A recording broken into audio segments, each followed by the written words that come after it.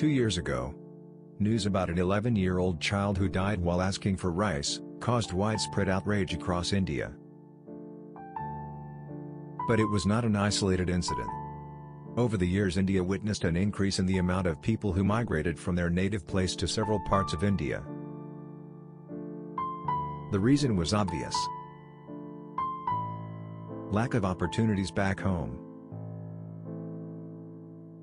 Even though India lifted 271 million citizens out of poverty between 2006 to 2016, it didn't occur uniformly across India. There were states who performed better and others who lagged behind. In this video, we will find out the most underperforming states in India, according to Niti Aayog report.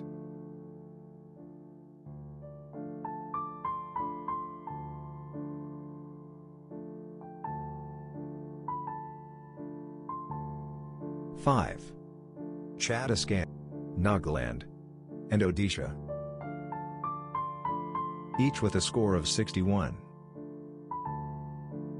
Although these states performed well in providing clean water and electricity, they scored poorly in providing adequate infrastructure. But keep in mind that among these states, Nagaland fared well in poverty eradication, and Odisha did good in providing healthcare.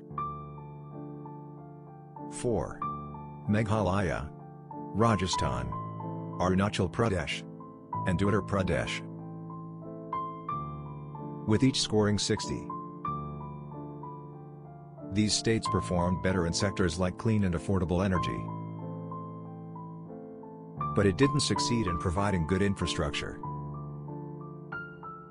Another interesting fact is that, while Meghalaya and Arunachal Pradesh did good work in maintaining gender equality, Uttar Pradesh and Rajasthan did very poor performance in this field.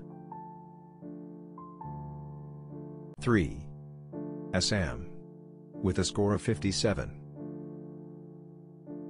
The only field in which Assam did better is in providing clean energy. It performed poorly in reducing hunger, giving quality education, gender equality, and improving infrastructure. 2. Jharkhand, which scored 56. This state significantly improved in providing good healthcare and affordable energy,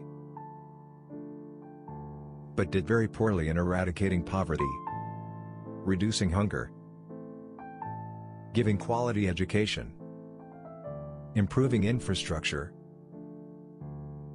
and tackling climate change. 1. Bihar,